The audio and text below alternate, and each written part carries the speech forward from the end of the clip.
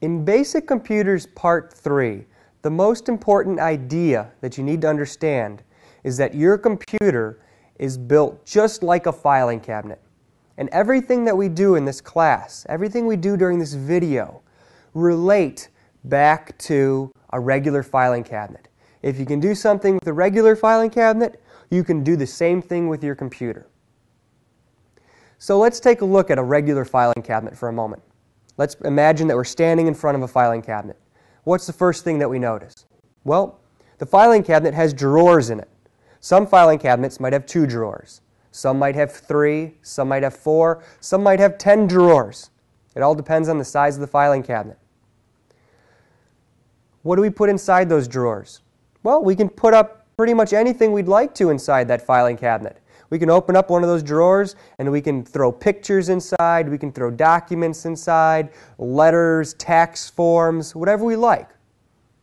Now most people don't just open up drawers and just throw all these documents inside, because that would be very disorganized. It would be difficult to find something. So what most people do with these filing cabinets is they take folders and they place folders inside each drawer and then they neatly label each folder. That way, once you open up a drawer, you can look through your folders and find the items that you're looking for. You might have one folder labeled tax documents. You might have another folder labeled favorite recipes, or whatever you like. The same thing holds true for computers. Now, once you've opened up that drawer and you find the folder that you like, you can pull that folder out and look inside that folder. And what might be in there? Well, you might have just your documents. So let's say I pulled out a folder called tax documents. I could just have all my tax documents stuck inside that folder.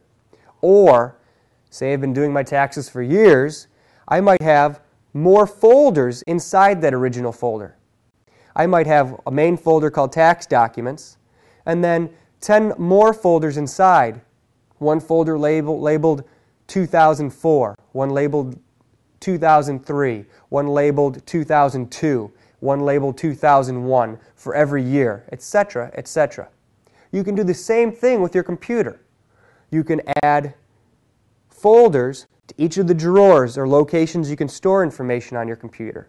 And you can add subcategories just like we did with the tax example. So we know we have drawers in a filing cabinet.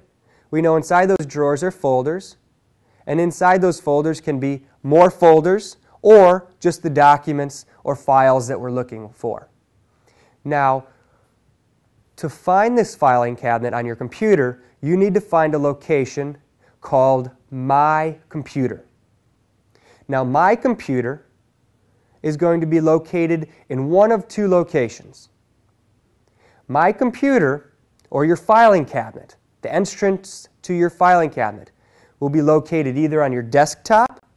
A lot of the older computers have a little icon on the desktop. Or remember, icons are little pictures that will be located on your desktop. And if you want to see your filing cabinet and all the different drawers or storage areas in your filing cabinet, you'd simply go up to your My Computer icon, give My Computer a double click, and you'd be able to see all the drawers or storage areas in your filing cabinet. With the newer computers, they took My Computer off the desktop and they placed My Computer inside the Start menu. So you know that My Computer will be in one of 2 places, either on your desktop as an icon or within your Start menu. Now let's look for My Computer together.